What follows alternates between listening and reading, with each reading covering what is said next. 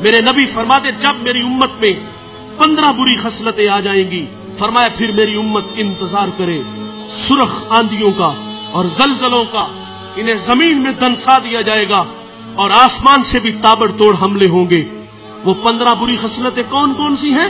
فرمایا جب حکمران طبقہ سرکاری خزانے کو دونوں ہاتھوں سے لوٹنا شروع کر دے گا، والامانۃ مغنمن، جس کے پاس امانت رکھی جائے گی وہ ذاتی مال سمجھ کے ہڑپ کر جائے گا، والزکاۃ مغرمن، مالدار لوگ زکات دینا چھوڑ دیں گے، وتولم لغیر الدین، علماء دین دنیا کے طلبگار بن جائیں گے، وَأَتَى رَجُلُ امْرَأَتُهُ، فرمایا آدمی بیویوں کے فرما بردار ہوں گے، وَأَقَّ أُمُّهُ، ماؤں کے نافرمان ہو جائیں گے، وَأَدْنَى صِدِيقَهُ، دوست کے ساتھ حسن سلوک سے پیش آئیں گے، وَأَقْصَى أَبَاهُ، باپ کے ساتھ بد سلوکی کریں گے۔ ایک صحابی عرض کرتے حضور قیامت کب آئے گی؟ کوئی نشانی ارشاد فرما دے۔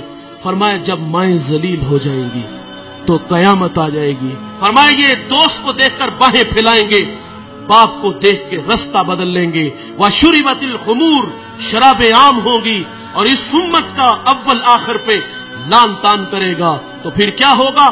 سرخ آندیاں آئیں گی، پھر کیا ہوگا؟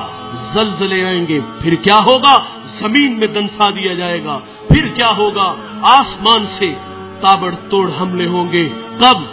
جب بیٹے نافرمان ہو جائیں گے، کب؟ جب ماں باپ اولاد کے رویوں سے نالا ہوں گے۔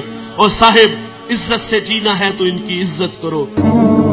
اچھی بات دوسروں تک پہنچانا صدقہ جاریہ ہے، ویڈیو زیادہ سے زیادہ شیئر کیجیے۔